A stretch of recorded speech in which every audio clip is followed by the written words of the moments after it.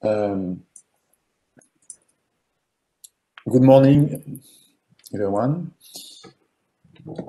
Welcome to the third workshop of POEMA. So POEMA is a European network on polynomial optimization. We organized our first workshop physically in Firenze last year. Then the second workshop and the learning week happened online.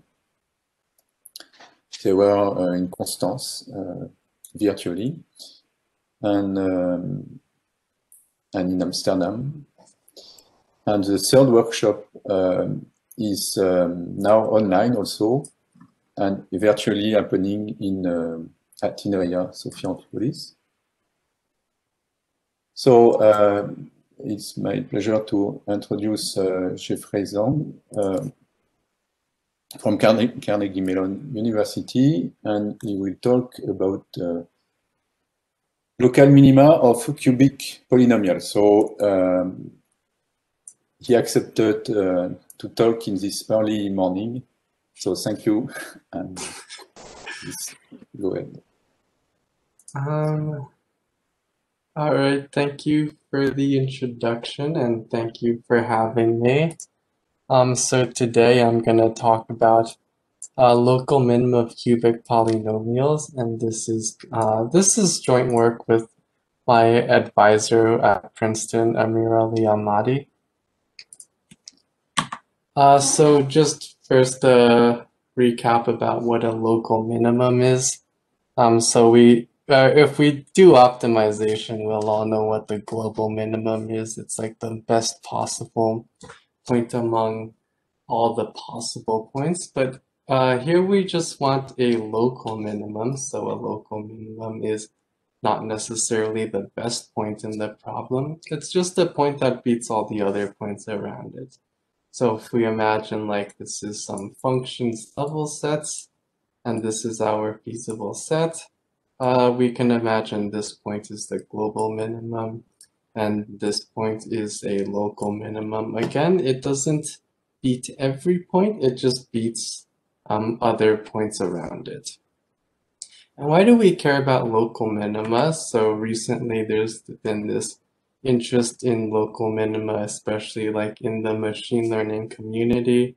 There's this idea that we can find local minima more easily than we can find global minima, or maybe they're like sufficient for some applications. And then what we want to do is we want to more formally understand local minima.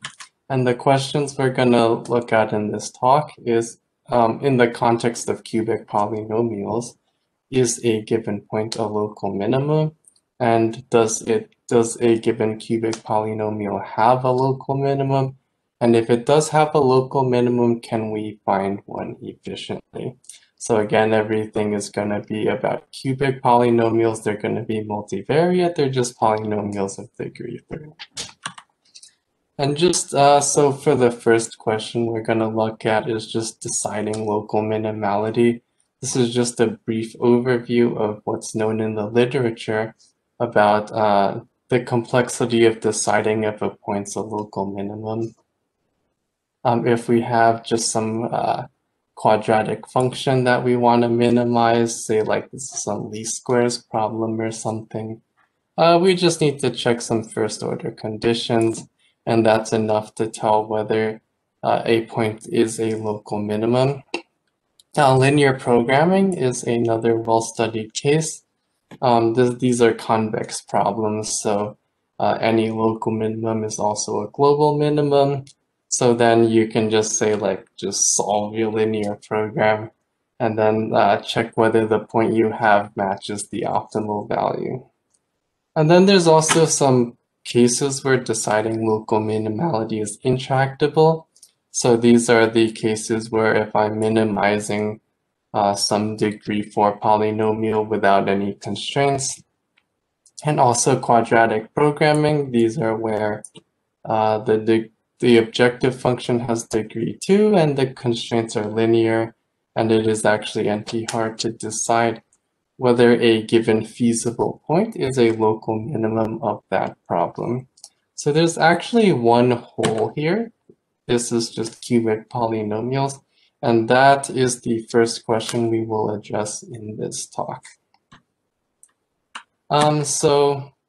What we have is a necessary and sufficient condition for a point to be a local minimum of a cubic polynomial. So let's say we just have some cubic polynomial p, and then we have a point that satisfies first and second order necessary conditions. These are again just that the gradient of the function is 0 and the Hessian is positive semi-definite. So these are enough for quadratics, but we shouldn't expect it to be enough for cubics. And it turns out that for cubic polynomials, there's this third condition that's necessary and sufficient for a point to be a local minimum of that cubic polynomial. And it reads that the gradient of the cubic components, so here, when I say P3, what I mean is the cubic component of P. That's what I get if I take my cubic polynomial, keep all the terms of degree 3, and throw out the rest. So that's the cubic polynomial, and I need the gradient of that cubic polynomial to vanish on the null space of the Hessian at the point. So don't worry about parsing that right now. I'm going to go through a few examples in the next 2 slides. So we have some cubic polynomial here, x2 squared plus x1 x2 squared, just a nice normal cubic polynomial. What does it look like? So I've plotted the function here. What it looks like is in this region here on the right, it's non-negative. On the region on the left here, it's non-positive. And it's 0 on like this cross in between. So kind of by inspection, what we would be able to tell is that the local minima is this open half line. This open half line right here, or where the function is 0, but it's surrounded by points that have positive value. So just as an example, we're going to check numerically that this point here is a local minimum. So the first things we need to do are we just need to check first and second order conditions. So this is just that the gradient is equal to 0, the Hessian is positive semi-definite, and then there's this third condition we need to check, which is that the gradient of the cubic component vanishes on the null space of the Hessian. So first of all, what's the gradient of the cubic component? It looks like this. So this is the cubic component right here. I just take the gradient, it looks like this. So this is the gradient of the cubic component. So what does it mean to vanish on the null space of the Hessian? So here we have the Hessian. It's 0, 0, 0, 2. So the null space of this particular matrix is just the span of the vector 1, 0. So essentially it's this line here, which is just the span of 1, 0. And then we need to check whether this particular gradient vanishes on every point here. So what we can do is, any point on this line, we can write as alpha, 0 for some alpha, and then we can just plug that right in here. And then we can actually see that both terms here have an x2, and x2 equals 0 for any point on this line. Therefore, this gradient is identically 0 on the null space of the Hessian, which means that this point, the origin, is in fact a local minimum of this particular cubic polynomial. And that's just one example. So here's an example of a cubic polynomial that does not have a local minimum. So x2 squared minus x1 squared x2. So again, the question here we're going to ask is the origin a local minimum of this cubic polynomial? So first of all, what does this cubic polynomial look like? So it's kind of split into like this half region here, and then there's like this parabola here. So what it looks like is it's 0 on this parabola and 0 on the x-axis. And above this parabola, it's positive. Below the x-axis, it's also positive. And between these two regions, it's negative. So the thing here is that the origin is not a local minimum because this negative region actually kind of sneaks in under the parabola. So, so if you're at the origin, there's always going to be points that have negative value close to it. So here the origin is not in fact a local minimum. And what's particularly interesting about this particular point here is that it's not a local minimum, but there's no descent direction. So what I mean by descent direction is I go out like in any line, and if I only look at like linear paths going out from the origin is always going to look like a local minimum. So here we can actually see that there's something going on, or I'm actually going to go through the rest of this example and talk a little bit more about that. So again here, the first thing we need to do is we need to check first and second order conditions. The gradient 0, the Hessian is positive semi-definite. It's just the same things as was on the previous slide.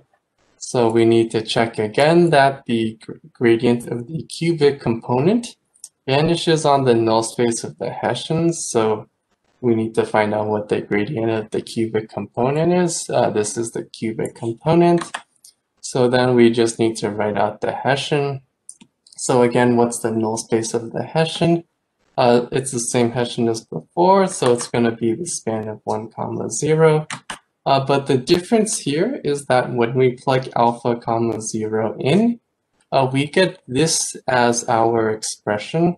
And this gradient is not actually identically 0, which means that at this point, the origin is not a local minimum. So what's going on here? So the idea is that, like I said before, there's no descent direction, but there is what we call like a descent parabola. So it turns out that when the point is not a local minimum, it's not necessarily true. You can find a descent direction, but you can follow along a parabola. And if you follow along that parabola, you'll get points that get lower immediately away from the point that you're currently at. And the way you actually try to find this parabola is you follow along the null space and go opposite the gradient, and and you can actually write out explicitly what this parabola is going to look like. But the idea is that you go along the null space and go opposite the gradient, and you can find a parabola of descent. And that's essentially what's going on with this third condition here. And now I kind of talked about how we actually check this condition with this example. But just to put it a little more formally, can we check this condition in polynomial time? Yes, we can. First, we just have our polynomial. We have some point. We check first and second order conditions. Those are easy enough. So the next thing we need to do is we need to compute a basis for the null space of our Hessian. This is just solving some linear system. That's easy enough. And then what we need to do is we need to compute the gradient of the cubic component, and we kind of need to reparameterize the gradient in terms of like the null space. So what we're going to do is we're going to take x and we're going to write it as a linear combination of all these basis vectors we had. And what we can see is that when we evaluate all these expressions out, what we get are a collection of polynomials in alpha. They're all actually going to be quadratic, but you know, they're all going to be polynomials in alpha, and then we can actually check if they're all identically 0 by just checking if all the coefficients are 0. So that is how we check whether a point's a local minimum of a cubic polynomial. So before I go on to the next part of the talk, which is actually going to be about finding these local minima, are there any questions?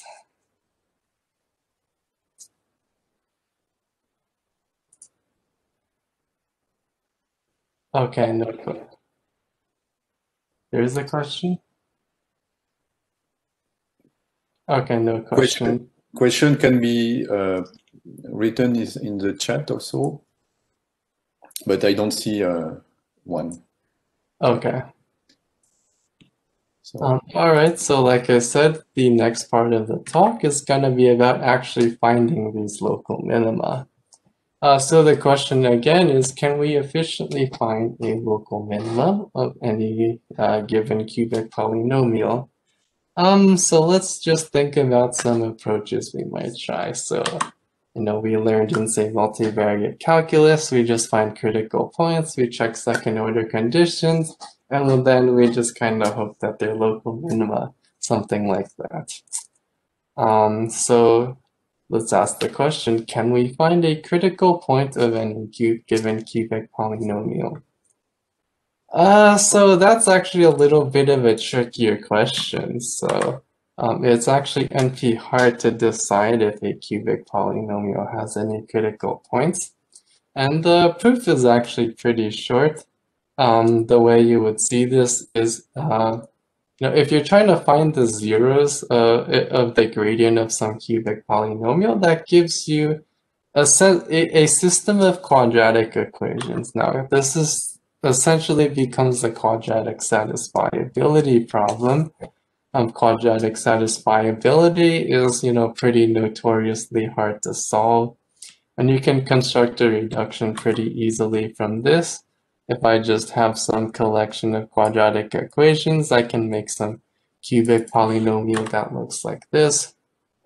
And the gradient of this particular cubic polynomial is just going to have all the quadratic equations I had before, and then trying to find the zeros of this gradient require you to solve that system of quadratic equations. So this doesn't actually say, you know, explicitly, yes, there you can't find critical points, but this kind of lends itself to the idea that maybe, you know, looking for critical points isn't the way to go. So what are we gonna do? So here's the question, can we find second order points now? This might be a little bit unintuitive. You know, if we can't find critical points, why should we be able to find second order points?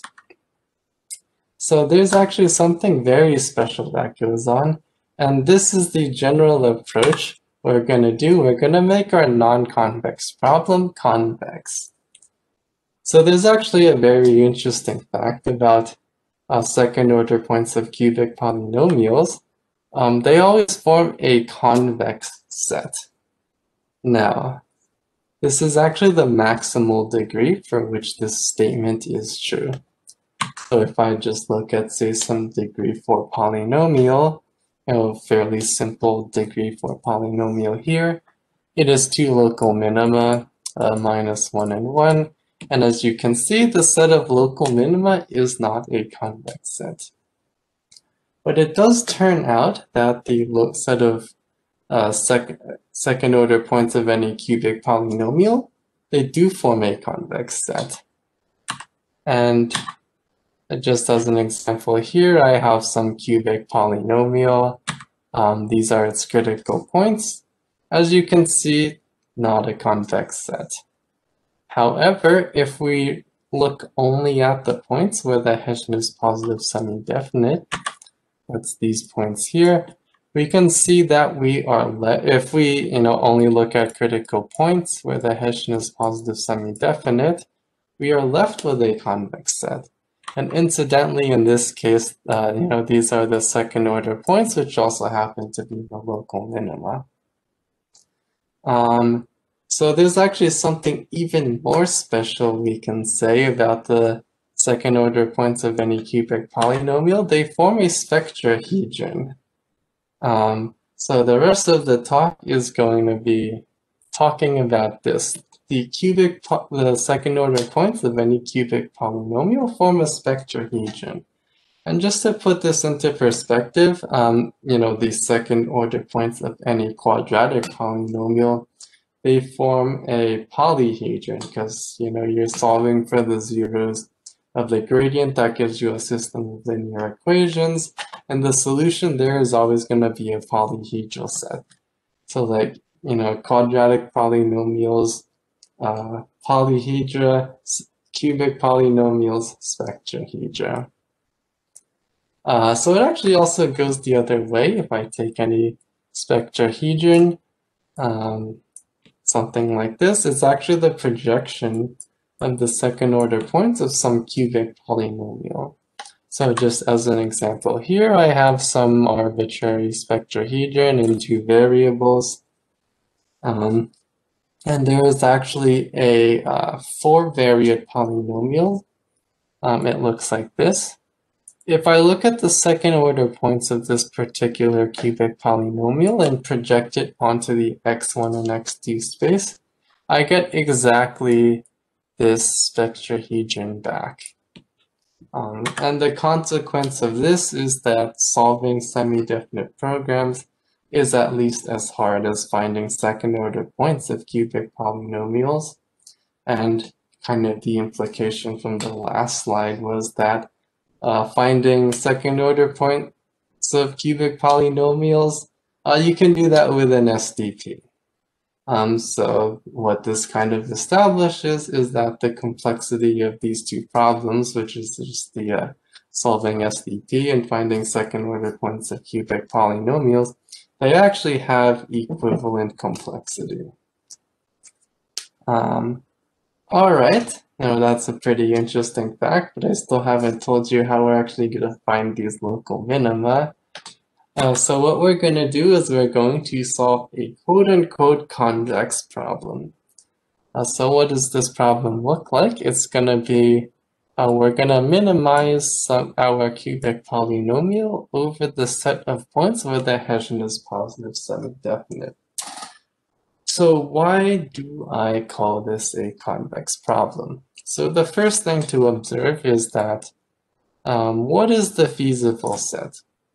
So if I have a cubic polynomial, what is the Hessian? It's going to be a matrix, but it's going to be a matrix that is linear in my variables, because I have a cubic polynomial that's degree 3. I take the Hessian, which means I drop the degree down by 2. So I get a matrix that is linear in the entries. So I have this problem here. This feasible set here is actually a spectrahedron. And then I'm minimizing a function that looks convex over my convex set. So that's what I mean by this is a quote-unquote convex optimization problem. And then the theorem here is that if my cubic polynomial has a second order point, the solution set of this particular problem is exactly the set of second order points. And the idea here is kind of like if I look at a univariate cubic polynomial, let's say it looks like this. What does this feasible set look like if we're dealing with a univariate cubic polynomial? It's just going to be this half space here. Again, this is the set of points where my function looks convex.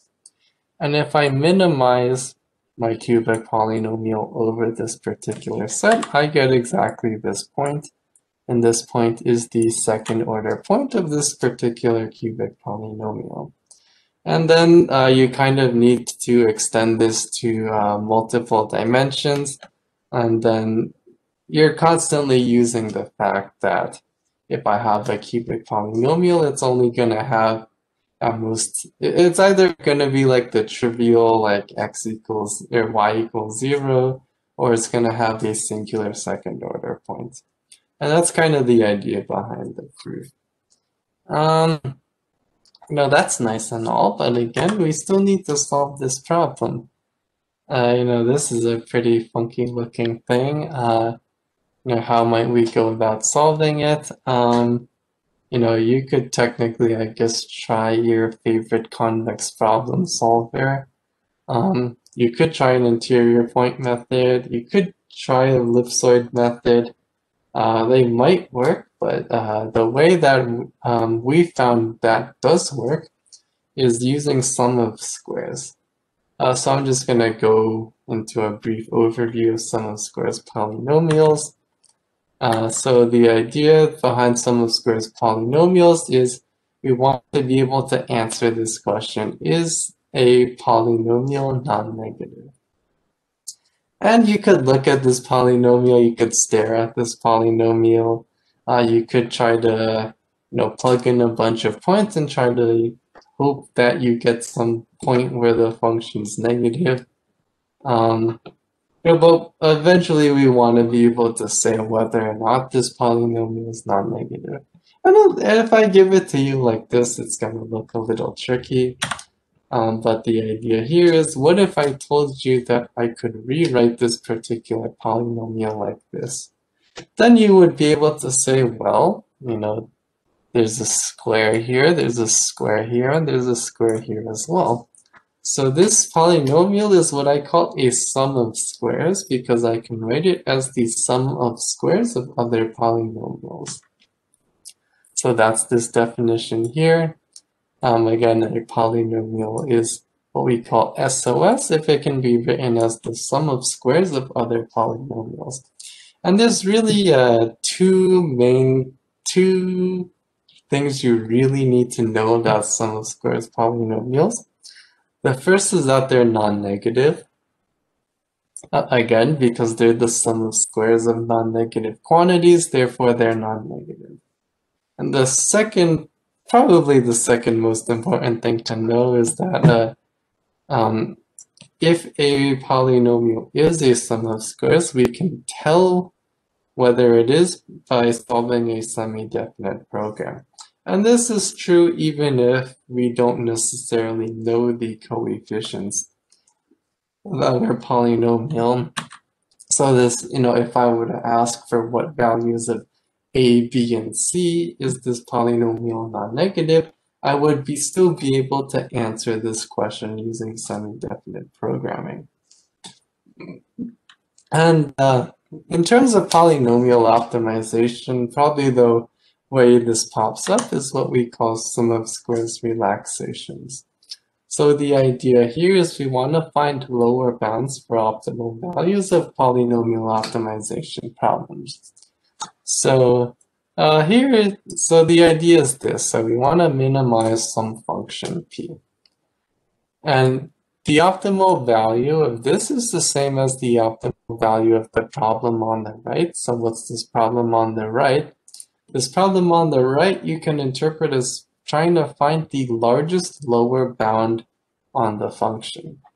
So we're just looking at p of x minus gamma, and then we're trying to push gamma as high as possible so that this polynomial is not negative.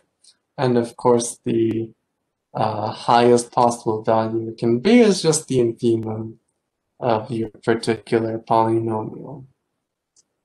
So what's a sum of squares relaxation? Well, that's just we take this non-negativity constraint, which is actually NP hard to impose, and then we replace this with what we call a sum of squares constraint. So instead of requiring this p of x minus gamma to be a non-negative polynomial, we just need it to be a sum of squares, and this problem on the right becomes an SDP. And if we need a constraint problem, it's going to look something like this. So again, the problem we want to solve is this problem here, minimize p of x, such that the Hessian of x at p is positive semi-definite. And this problem on the right-hand side here gives us a lower bound on the optimal value here. So why does this problem on the right give us a lower bound? So this problem here is we want to maximize gamma, such that p of x minus gamma equals sigma of x plus the trace of the Hessian of p at x times this matrix S of x. So sigma here is, we want this to be a sum of squares, is actually going to be quadratic, and then S here is, we need it to be what's called an SOS matrix. So this is, you can write it as the outer product of some matrix. So the thing about SOS matrices is they're always going to be positive semi-definite. So why does this give us a lower bound on the optimal value of this optimization problem here? So let's just take any x where the Hessian is positive semi-definite. And let's suppose that we had sigma and s such that this identity holds. So p of x minus gamma is some non-negative quantity because again sigma is SOS, it's always going to be non-negative. And then the trace of the product of two positive semi-definite matrices is always non-negative. So as long as the Hessian of p at x is positive semi-definite, and S is always positive semi-definite again. So this quantity on here is always going to be non-negative as well. So p of x minus gamma is always going to be non-negative on the feasible set of this problem here. And essentially that means that gamma is a lower bound on the optimal value of this problem here. So again, that's just this. This problem on the right gives us a lower bound on the optimal value of this problem on the left. And it turns out that if p has a second order point, this SOS relaxation is actually tight. Now, if you've worked with sum of squares relaxations before, you know, some question you always need to ask is like, you know, what level of the SOS relaxation do you need? You know, so here it turns out you just need the first level. That's where sigma is a quadratic polynomial, and this matrix S is a matrix of quadratic polynomials. So you don't need to go to all these high levels of any SOS hierarchy where the size of the problem gets really, really big. You just need the first level, and that's great. And the proof is fairly simple. If I have a second order point, I can actually produce a solution to this problem on the right hand side here that gives me the best possible value.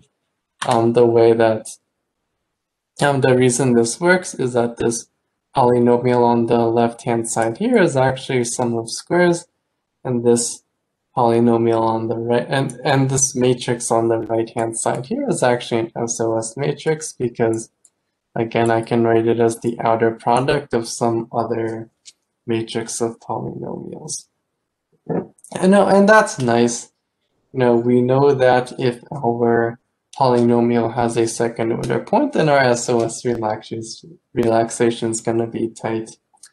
You know, but we still need to get a solution out of it.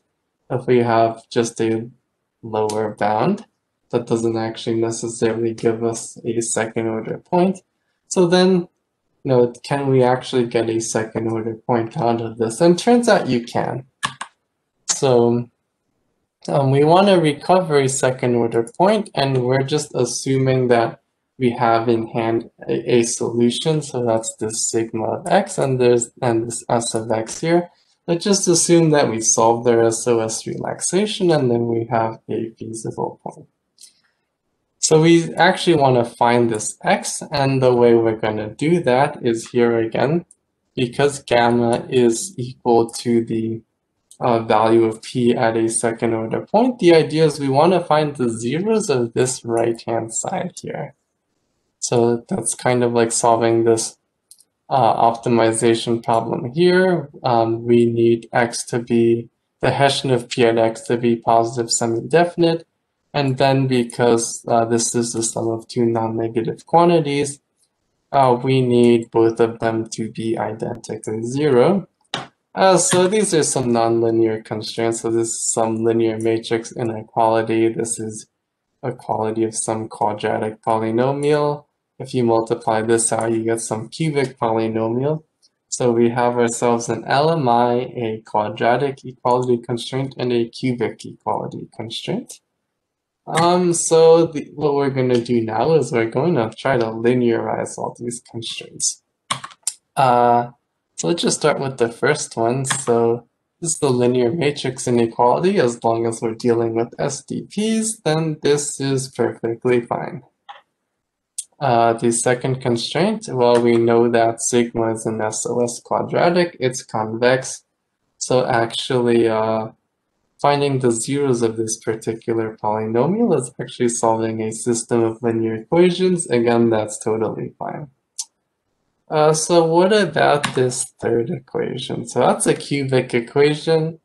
I personally don't know of any general method of solving a cubic equation, but turns out this is not just any cubic equation. So the observation to make here is that S of x has, we can write a Cholesky factorization. Again, here this is just some matrix R of polynomials, and then we can write S of x as R of x transpose. And then actually, because these are two positive semi-definite matrices, the trace of their product is going to be 0 if and only if this matrix times R of x is 0. So here we have ourselves a quadratic equation. And then equivalently, this is saying that each row or each column of this matrix R belongs to the null space of the Hessian of the matrix. So this is just some quadratic equation, and we need to somehow find the zeros of it. And the fact that we're going to use is this, that all matrices in the relative interior of a spectrahedron have the same null space. So again, the constraint we want to impose is that each column of this matrix, again, so these are vectors whose entries are linear or are affine polynomials, belongs to the null space of some matrix whose entries are also linear in the in some variables. So what we can actually do is we can replace this part here, the null space of some matrix which is actually variable. We can actually replace that with just some fixed matrix. It's because again, this point is in some spectrahedron. Again, because we wanted the Hessian of p at x to be positive semi-definite. So what we can actually do is we can find some point in the relative interior of this particular spectrahedron, just fix that point, and we can impose this constraint here instead, that each column of our matrix R belongs to the null space of some fixed matrix. And really, you know, again, just skipping a lot of the details, the takeaway here is that, you know, belonging to the null space of some particular matrix is actually just a linear constraint. So what we've done is we've taken this cubic equation and we've turned it into a bunch of linear equations. So this problem we had here, which looked nonlinear at first, is actually an SDP. You know, so in the end, we solve our SOS relaxation. That's one SDP, and we can actually solve a second SDP to actually get a second order point of our cubic polynomial. So actually it does turn out that we can do a little better. So remember the proof I had before? If we have a second order point of a cubic, if our cubic polynomial has a second order point, we actually know exactly what some solution or some optimal solution of that problem looks like. It looks like this. So skipping a few of the details, what's going on is we're gonna substitute some coefficients and then apply an SDP rank relaxation. So if we parameterize our cubic polynomial by some matrices H and Q and some vector B, this is actually all you need to parameterize a cubic polynomial. The SOS problem I had before ends up looking something like this. It's kind of big, it's kind of ugly, but it turns out to be, you can do some really cool stuff with this. So something we always like to do is, we have our SDP here, and then we really like to take the dual of things. So the dual of this particular problem, looks like this. Again, it's kind of big, it's kind of ugly, but it actually looks really similar to our primal. And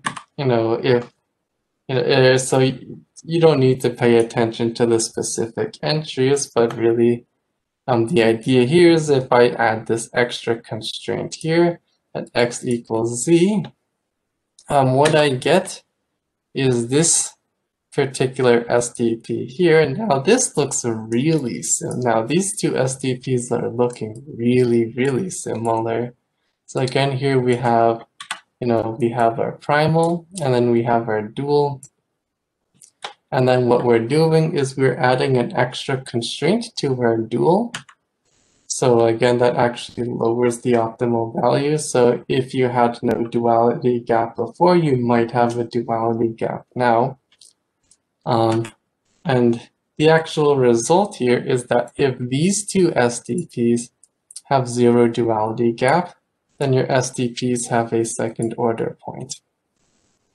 And so this is actually what it actually looks like in theorem form. So, you don't need to actually pay attention to this big, ugly expression. You can go ahead and confirm that this is in fact a valid spectrahedron. But this is the theorem. So if I have a cubic polynomial, I can, you give me the coefficients of this cubic polynomial, and I can give you a semi-definite representation of its second order points. So like no optimization, no nothing. So like the previous approach I had before, I solved an SOS relaxation, and then I did some extra work, some Cholesky factorizations, and I could actually give you a semi-definite representation of the second order points. So that, what I had before, actually proves that it's a spectrahedron. This actually lets me tell you exactly what the second order points are without needing to do anything else. So again, given the coefficients of some cubic polynomial, I can write out explicitly a semi-definite representation of its second order points. So great, we can find second order points of cubic polynomials, and the title of the talk is on local minima of cubic polynomials. So I still need to talk about the local minima. So before I do that, I'm just going to talk about the relative interior of a set. So what's the relative interior? So if I imagine, say, like a piece of paper in R3, you can think of it as a two-dimensional object in R3. If you think of it as like a two-dimensional object in R3, then it's not a full dimensional object. It's not going to have an interior. But if I think of the piece of paper as a two-dimensional object, it will have an interior if I think of it, in the space of R2. I bring that back up to R3, and that's the relative interior. So this is like this is like a generalization of the interior to sets that don't have full dimension. So why am I talking about this? So if a cubic polynomial has a local minimum, then the set of its local minima is exactly the relative interior of the set of its second order points. So on the previous slide, I had a semi-definite representation of the second order points. Now I just need to get a point in the relative interior of that set, and I have a local minimum. And turns out that there's a pretty simple procedure you can use to find the local minimum, or a point in the relative interior of some set. So how it works is I have some set. What I do is I pick some coordinate, let's say x1. I minimize along that coordinate, maximize along that coordinate. And then what I do is I fix that coordinate to literally anything in between. So let's just say this. So now I am working with the restriction of my original set to points that have the x1 coordinate that I set. Now I move on to the next coordinate, x2, and maximize and minimize along x2. I get some values and I pick anything in between. And if I do this for all the coordinates, I get a point in the relative interior. So, again, you should think of this pink set as the set of second order points of some cubic polynomial. I can optimize over that using SVPs because I have an explicit semi-definite representation for it. So, I get my second order points, I do this procedure on it, and eventually I get a local minimum. So again, just the takeaway from this talk, if I have a cubic polynomial, I can test local minimality in polynomial time. And even though it's NP hard to decide if a cubic polynomial has a second order point, if I look for whether it's NP hard to test if a cubic polynomial has a critical point. If I look, if I skip that and look directly for second order points, I can actually, pose that problem as an SDP, and then I can find the local minimum of cubic polynomials tractably. So that's the end of the talk. Thank you all for listening. If there's more, the preprints here, and then I'll be happy to take any questions. Thank you a lot for your nice presentation. So do we have questions? If you have questions, yes, you unmute your microphone. Hi. Yes. Hello. I have a question. Okay. Hi. So I have a question about the following. So you have said that, so basically the set of second order points is a spectrahedron, right?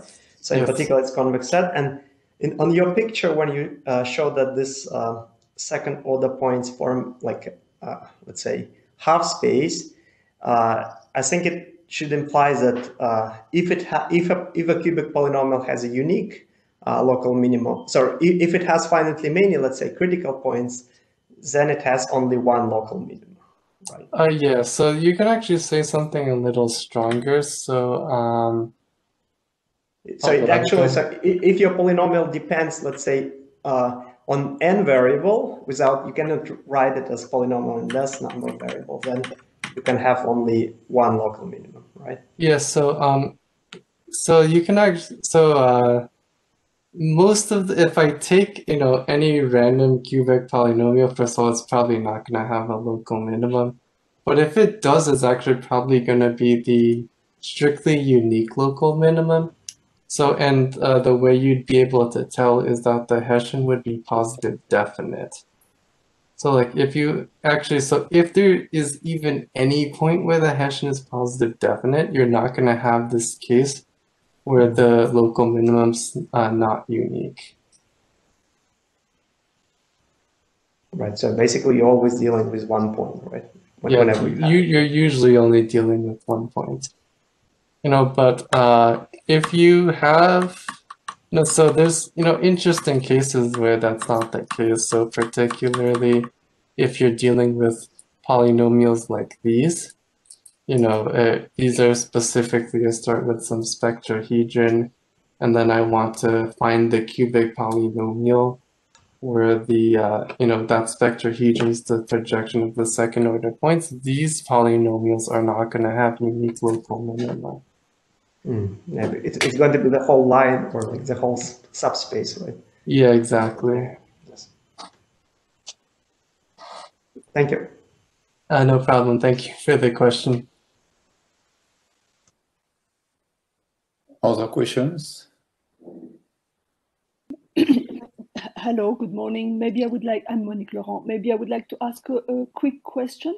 So when you give complexity results, in what model of complexity are you working? Is it in the real model or in the bit complexity? For instance, when you say that checking if a point is a local minimum can be done in polynomial time. Yeah, so there's actually there's a bit of nuance here. So when we say this, so this statement here is in, so this statement here is in the Turing model. You know, in bit complexity, you're given a point where we say it has like rational coefficients. And then, you know, if you follow everything, here, essentially, you need to check one PSD. You can do that in polynomial time, and then you need to solve some linear systems, do some addition, you know, all that's perfectly nice. So here, unfortunately, it gets a little tricky. So, you know, here we say that SDP and second order points have essentially the same complexity. And so all those not nice things you encounter, you know, when you talk about like SDPs in like any sort of bit complexity model, the same issues are going to carry over to the second order points of cubic polynomials. Okay, okay. Thanks a lot. No problem. For clarifying. May I ask another question? Go ahead. So when you had this when you explained that how to go from the cubic to the linear case for this, so that's how to recover a second order point. This. Yes, I think so. Then you explained that this condition, the trace of S times Hessian equal to 0 could be reduced, because then you said, well, it's enough to check if it is the kernel of a point in the interior. Yeah. But what if the point you search, because the kernel of a point in the interior is the smallest possible, and what if the X you are searching in the end lies on the boundaries and its kernel is bigger? Yeah, so that's this plus some analysis step here. Okay. So you use the fact that you can write that point on the exterior as the limit of some points in the interior. You know, because we're working with spectrahedra here, so like, you know, everything's a closed set.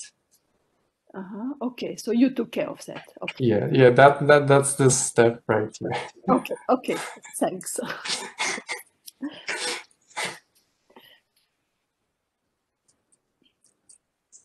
Other questions? Yes, I have a question. Yes. Go ahead. Yeah, so when you characterize the cases in which it's easy to check if one point is a local minimizer, so can you go to the first slide, probably the second one? There needs to be a faster way to do this. This one. Yeah. So my question is, is there a polytope or a polyhedra such that the quadratic programming is tractable? So even if you're looking at like the simplex, then no, like even if it's just straight up x is non-negative. So like for example, one of the reductions I know is from like matrix copositivity. So that problem is literally just minimize x transpose qx such that x is non-negative. So like testing copositivities NP hard, and then you can, determine that by solving some quadratic program that's like super simple to write down. Yes, but checking a local minimal is also difficult, right?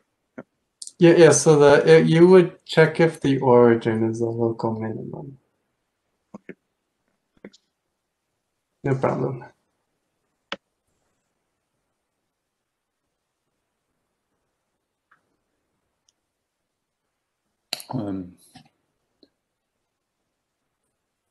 I have a question. So in your formulation with the matrix S, which is semi-definite positive, so you have this SOS formulation, yes. So if you take, and you say it's tight in this degree. Yeah, so if there's a second order point. Yes. If you look at the dual problem, which I think you do after, more or less. Yeah. Can you recover from the dual solution the dual optimum, the solution you want? So I never actually looked at that particular dual because I didn't end up needing to. So like this is something that's close to what the dual would be. Except here what I've done is I've restricted the coefficients to have some particular structure. And then so this actually, if you like unwrite it out, is just like the it's just minimize p of x such that the Hessian's positives. It's just like essentially this. So it's the dual of the initial point. Yeah. So like this. I mean, like when you do an SOS problem, you're just writing essentially the dual of this. So except you have a rank 1 condition. So, yeah, so here what I did to get this particular problem is I want to look for solutions that look like this, but then you would get some quadratic equality constraints. So what we did is we threw an SDP rank relaxation on that. And that's like kind of where this constraint comes from because we had a rank relaxation. Yes. Thank you. No problem.